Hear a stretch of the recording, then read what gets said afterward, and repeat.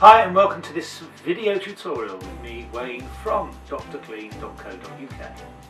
In this tutorial we're going to look at ironing a pillowcase that has a strip on the outside and a reverse strip on the inside. As with everything we do, we suggest that you have an order that you're going to do something in. And with a pillowcase, we suggest you start with the inside, the flap that actually holds the pillowcase in. Because this often isn't totally flat, and you have to make it flat to make sure that every other bit becomes flat also without any wrinkles to it. So, as always, release the steam if you have a steam boiler, and flatten out the inside. You can only do a little portion of this at a time. In fact, I'm going to get closer to that edge like this. Just iron it down. You have to do it slightly sideways, but I'm not looking for phenomenal flatness here or a wonderful look. So what we're looking to do is flatten it out so that we don't get any creases on the other side.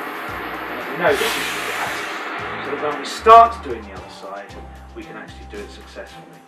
Now with everything that we do, we want to do something from the side that we're actually going to look at if possible. And with this we have an edge, and where you've got an edge, you've got to be concerned that you're going to roll fabric and create a crease at the back side of it. So we don't want to do that with our hands. We're just going to see what happens as we iron. Now if we pull, you'll notice we actually get a better reaction than if we don't pull. Seeing a little bit of a crease underneath, so we'll push that away, and you can see with our hands we're just working it like an iron, and we're just going to take the outside of this seam here so that we get the whole of this border correctly all at once. So backing on, stretch, pull in from the outside, and there we go, we've got the whole of that border. We're actually now going to just pull the pillowcase on just a touch. You can see that you've got something underneath, because these things front and back need not necessarily be the same.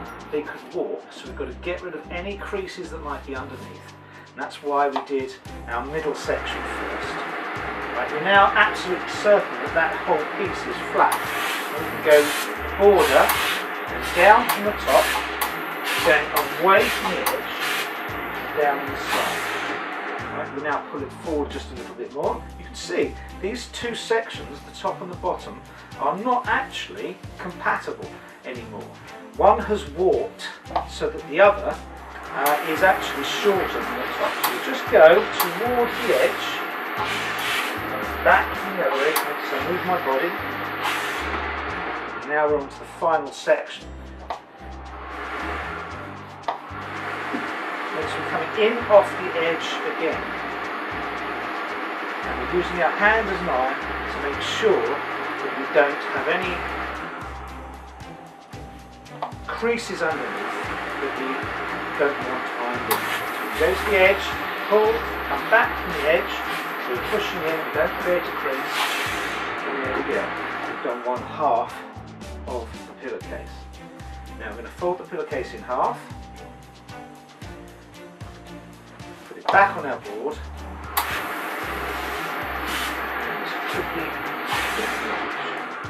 now obviously all the other layers are also getting done at the same time. Do just in the centre a nice crease. So, there we go.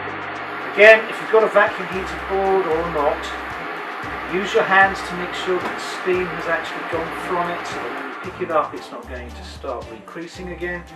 And there we go. We have a really nice pillowcase ironed in effect on both sides.